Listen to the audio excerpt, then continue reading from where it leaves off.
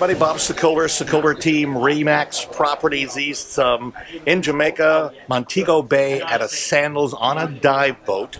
We're going out after lionfish. There's a reason for that. But before we get to that, here's what's happening back in Louisville and southern Indiana real estate.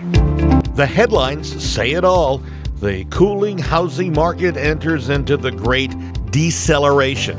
Home prices decelerate. Buying a home at the wrong time can backfire big time. But note, decelerating home prices does not mean depreciating home prices.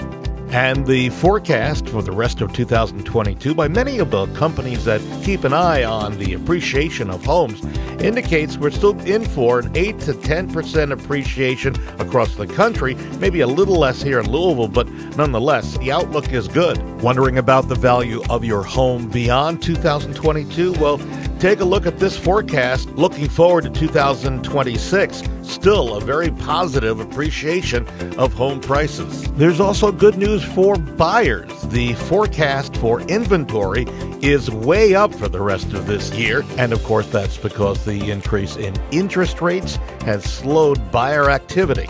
Now, buyers, take note, over the past 5 recessions, mortgage rates have actually fallen an average of 1.8% from the peak. Of course, no one knows what the peak will be. For buyers, we should start to see less competition, fewer bidding wars, and therefore less upward price pressure. And that could help everyone achieve the goal of finding their next dream home.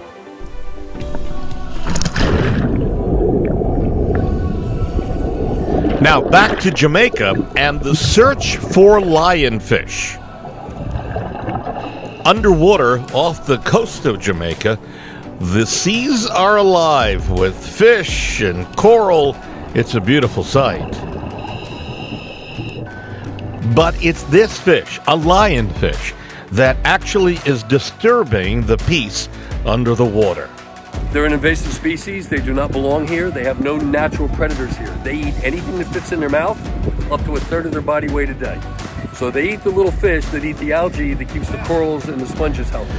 Don Brocklebank is among the divers who have been certified to hunt and kill lionfish.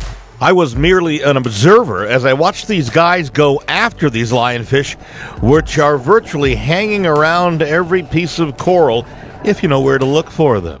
The catching of the lionfish, pretty simple and straightforward. Watch this carefully. It happens relatively quickly. This diver has a spear that goes into the coral where he's found a lionfish. You can see the lionfish on the spear. Lionfish goes into the container, and when the spear is pulled out, the lionfish stays inside. The lionfish can also sting us, which would cause intense pain and sweating, and in extreme cases, respiratory distress and paralysis. It's another reason to get rid of these things. So with them here, the reef dies. Without them, the reef comes back. But they're delicious. They're delicious after the poisonous glands are removed. The fish are actually given to the natives who consider this a delicacy. On this day, on this dive, the divers caught about 8 of those lionfish. There are thousands more.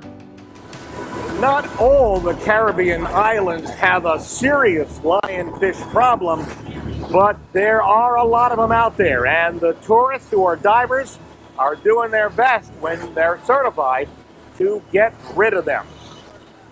If you're thinking about selling your home, I'll be back in Louisville in a matter of days. Don't hesitate to give me a call on my cell phone anytime, day or night, 502-376-5483. That's 502-376-5483. I'm Bob Sokoler, the Sokoler Team, Remax Properties East.